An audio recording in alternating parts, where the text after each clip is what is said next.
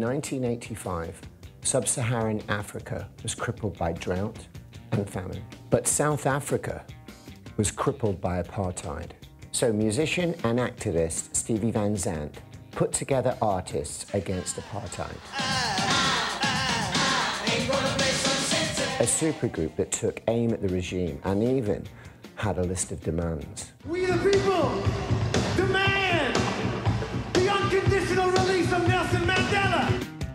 Late in the 1980s, DJ Scott LaRock of Boogie Down Productions is shot and killed. And the hip-hop community is dealing with the crisis with violence. Enter rapper KRS-One, who launches the Stop the Violence movement with other hip-hop heavy hitters and their song, Self-Destruction. Well, today's topic, self-destruction. It really ain't the rap audience that's bugging. It's one or two suckers, ignorant brothers, trying to rob and steal from one another. As the 80s gave way to the 90s, former US ally Saddam Hussein invaded Kuwait. War was on the horizon.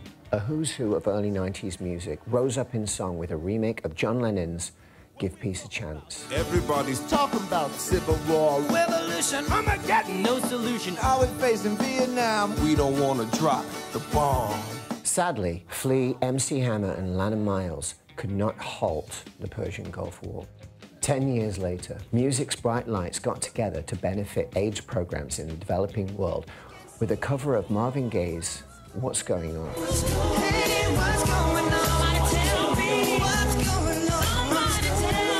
Then in the days following 9/11, the organizers directed some proceeds from the song to the American Red Cross, meaning the song did double duty. And finally, Do They Know It's Christmas inspired many charity singles, including this eerie, undead, monster-ridden spin-off, proceeds of which went to UNICEF.